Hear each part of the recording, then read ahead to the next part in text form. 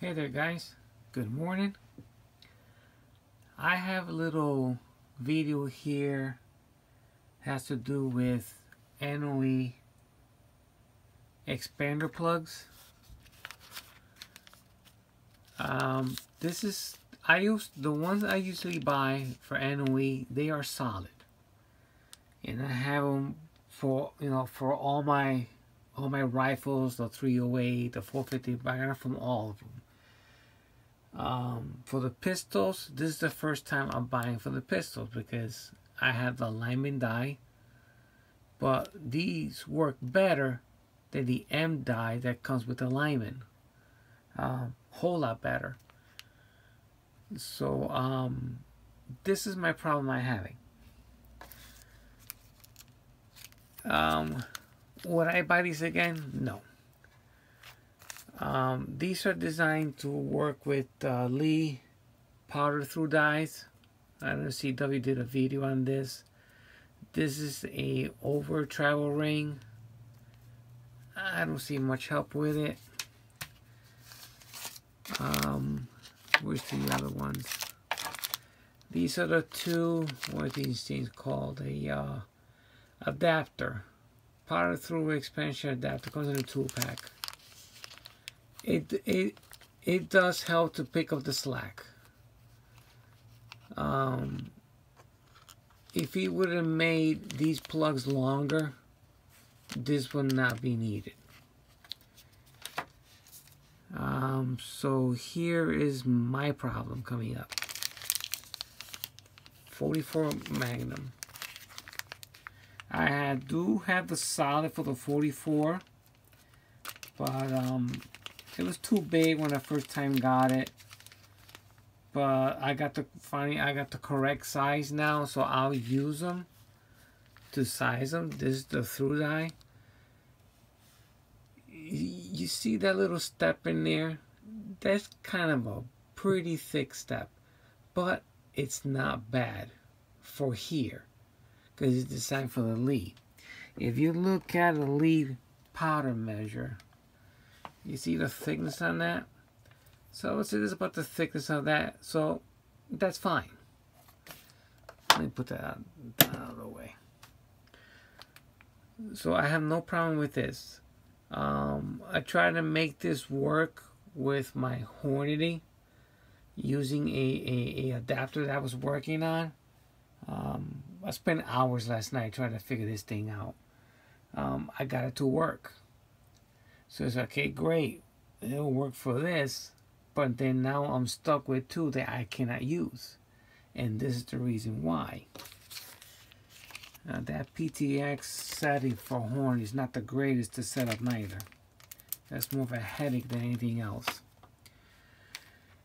Here goes for the 358. No, where is it? This is for the 38 357 Magnum.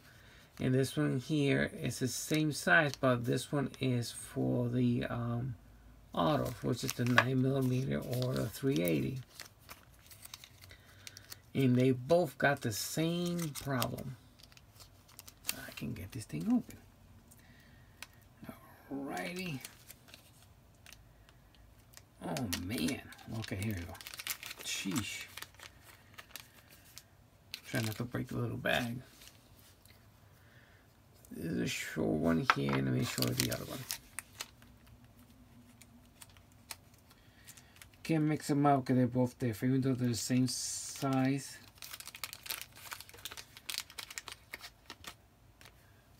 Try to get my point across here. Alright, see? They're different. They're both the same diameter, but one is shorter for the same reason, shorter case. I find this length here kind of excessive, but it is what it is. This is the problem complaint here. Look at the massive meat is inside there.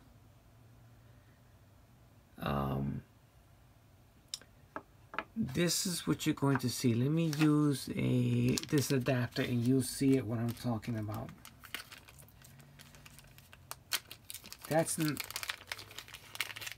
This was not well planned. Okay. I'm not worried about that step there because it's about the same thickness as the shaft there. But let's say this is the shaft going into this. Once you put it in here, look at that huge step on the bottom. This first step here, let me bring it closer. That first step there, let's say this is the powder measure. Look at that step in there. That's going to accumulate so much powder that you're going to end up overcharging in every single one of them. You're never going to get this to empty out. The same thing goes for this. They say that's this is the powder measure. When you drop in, it's the same thing. You shouldn't make one of these things tapered like that. It'll pick up that slack and it'll be nice and even with that hole in the bottom. So for that, I would have just purchased the solid ones and forget about the hollows. And that's what's going to be the case. I purchased it figuring, you know, this will be, you know, good for the idea that I had. I made it to work with the 44 caliber, but I mean, I have enough material if I can make 2 more in different lengths because these are different sizes, but it's useless to me because of this. And the reason then with the Hornady, the PTX they make, that is only for jacketed bullet, not for cast. So, waste of money pretty much. That's the way I see it. But I'll keep them because I'll continue doing what I normally do. Size them, mouth flare them separately on the press, and then set it up on a progressive and charge on a progressive. I use the progressive for the pistols only, not the rifle. So I'll continue doing 2 steps. I figure I could mouth flare and drop the charge at the same time, but at this point this is not the case. Yeah, not too happy with it. Last night I was so frustrated I want to send everything back, but I just set it up manually, you know. I'll never use these to drop powder with because it's useless. So like I said, I should have stuck with the solid ones. But yeah. Alright guys, that's all I have. And I'll see you guys in the next one. Bye bye.